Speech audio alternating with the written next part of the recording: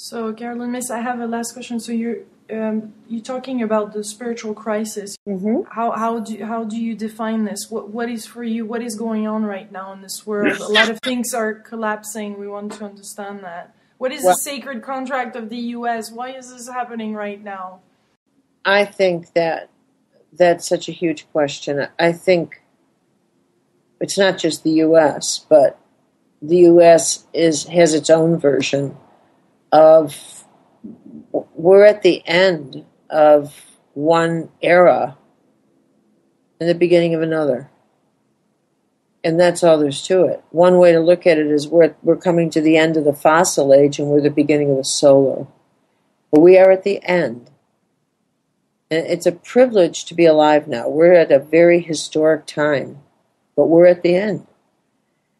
And we're at like an axial shift. I mean, we're living at a time when every form of life, from every molecule of oxygen, there's holes in the ozone, to every creature in the ocean, look at the oil, to every government, to every monetary system, to every human being, to every occupation, not one form or expression of life will remain unchanged as we go through these next years. And one way to say it is we are all traveling off a familiar planet together.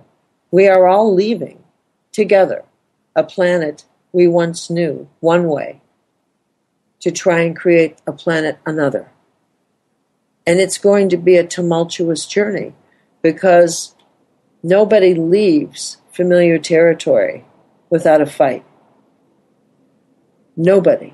And we don't know where we're going. We don't know what the new planet's going to look like. We don't know how to be solar beings. And we don't know how to be beings of, one global currency. We don't know how to share that way. The groundwork's been laid. We have a global internet. We have certain theologies in place now. We have a global theology. But we're used to being Earth-centric. We don't have a global galactic theology. We don't include other people from other galaxies in our theology. We think we're the only ones that have a God, and that there isn't life anywhere else. We have a lot to expand on. We're very primitive in our thinking.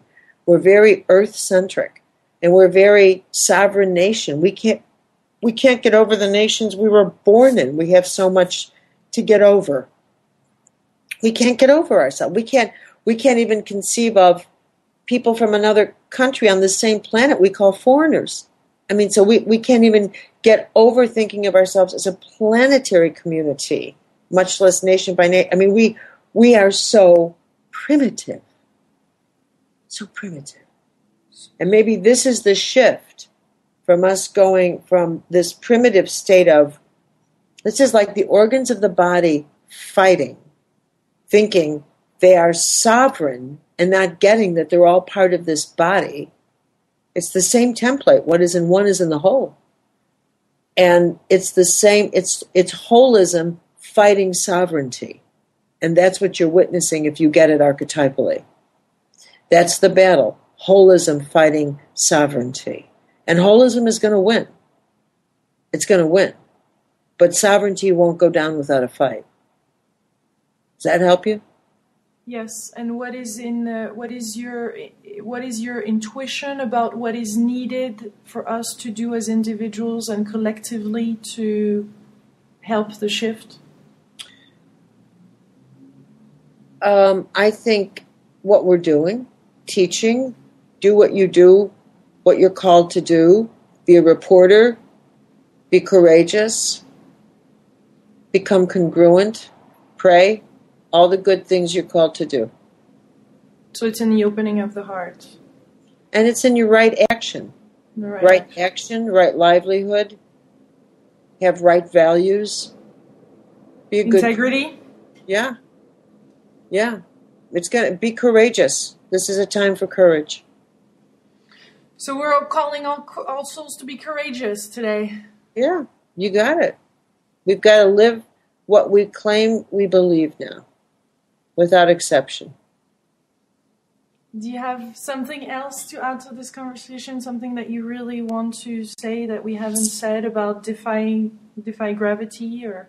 Well, I hope that people will come to the lectures that I'm giving because I think they're important. Yeah.